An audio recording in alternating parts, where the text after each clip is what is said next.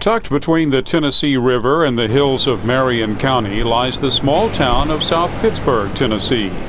Home to just 3,200 people, it has but one claim to fame, a metal foundry called Lodge Cast Iron. Lodge is the last company in the nation turning out cast iron skillets on a daily basis. Bob Kellerman is the chief executive officer. We produce about 80,000 pounds of cast iron cookware daily. We have 2 high production molding lines, and each molding line will crank out maybe 400 plus molds per hour, and we run 2 10-hour shifts a day, so you can do the math. The math adds up to a successful 4th-generation family-owned business that's been turning out cast iron cookware for more than a century. Lodge used to have several American competitors, but they all went out of business years ago. Kellerman says investing in new technology was the key to keeping his company alive. We've reinvested our earnings over the years to become more mechanized, and had we not mechanized over the years, we would have been out of business many years ago.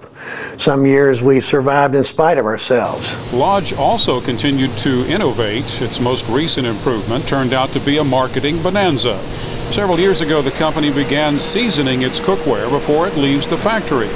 Oil has to be baked into a skillet's cast iron pores before it can be used, a process many cooks find intimidating. In a short 5 years, we went from nothing seasoned to everything seasoned. And our slogan when we introduced it, we should have thought of this 100 years ago. Lodge has developed its own recipe for consistently producing cast iron with just the right characteristics. Quality control at the foundry is overseen by technical manager Larry Rado. We have a spectrometer that in about 45 seconds we know 19 different elements that we can adjust for. We know exactly what we melt, and we know exactly what's going into our cookware. Lodge also adopted the Japanese approach to improving product quality by empowering its employees. Anyone here at Lodge Manufacturing can throw a casting away. Anybody, from the grinders, finishers, packers, we could actually stop the line. But advanced technology and management techniques don't tell the whole story. Lodge is also benefiting from a kind of cast iron renaissance. At the Hermitage Hotel in nearby Nashville, executive chef Tyler Brown uses cast iron to prepare and serve some of the Capitol Grill's signature dishes.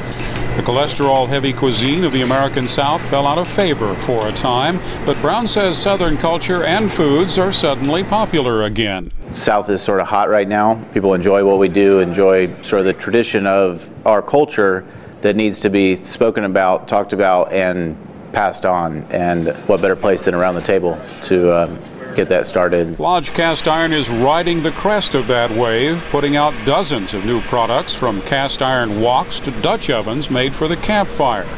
Bob Kellerman gets emotional when he considers what his great-great-grandfather would think of his small foundry today. And I think old Joe Lodge and the rest of the family who've gone on would be very proud of the company, seeing it as it is now. Lodge Cast Iron is looking to the international market for continued growth. Its cookware is now sold in Japan, Russia, and the Philippines. For VOA News, I'm Mike Osborne in South Pittsburg, Tennessee. There you go. Y'all have a great day. Okay.